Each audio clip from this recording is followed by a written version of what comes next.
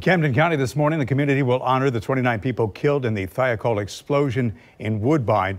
It happened 50 years ago today.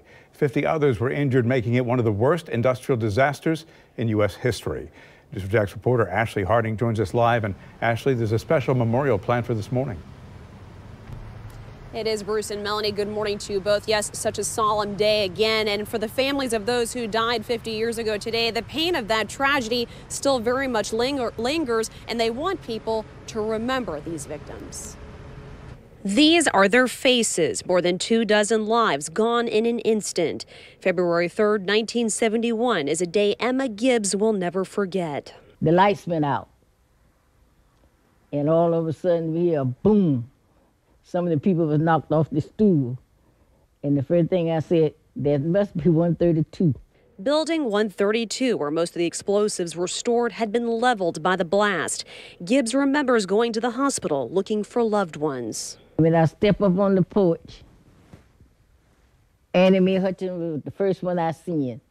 She had already got killed, and they had them laid out on the back porch. At that time, I still didn't know where my sister was.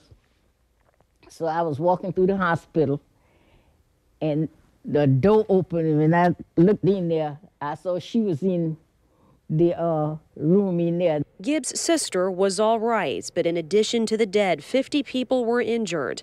Janie Everett was nearby and also felt the explosion. Her mother survived the disaster. Everett now runs the Thiokol Memorial Project and is working to get a memorial made at the Vietnam War Education Center in Washington. The long-term impacts, we still have workers that's still suffering today from their injuries. Some of them never were compensated.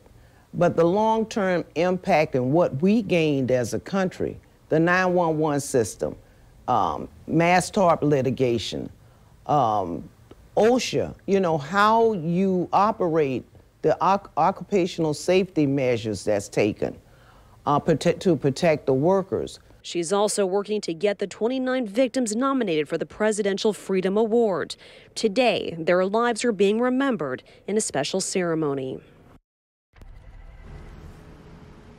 And then that image you saw earlier showing the 29 victims, there were actually 30 faces in that image. And the reason for that is a man who was killed in a separate explosion a couple years later is being remembered in that ceremony today. It starts at 10 o'clock, so in just about 2 hours at Camden County High School. Live this morning, Ashley Harding, Channel 4, the local station.